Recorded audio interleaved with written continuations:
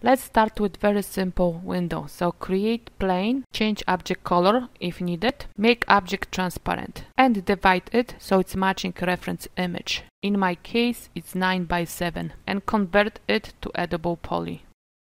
Now you can move edges around to match your reference. Next, I'll target weld corners to create 45-degree angle in each corner. This will help me to create space for inner extrusion in the window frame. Next, I'll select all the edges inside of main frame and use connect to create loop. I will repeat this process 2 more times.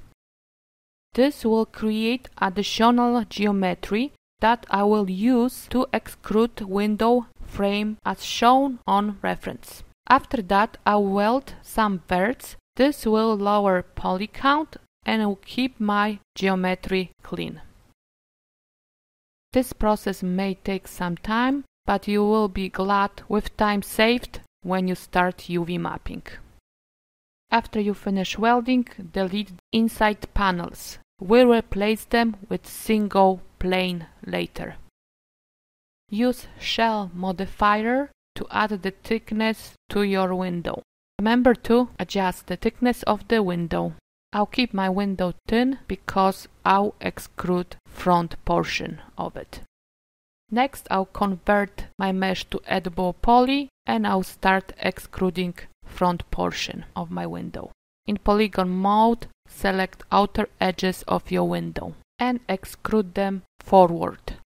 And now I can apply inner extrusion on my window. After selecting desired poly faces, I click Extrude button and I'll change my value to negative number. This will create inward extrusion.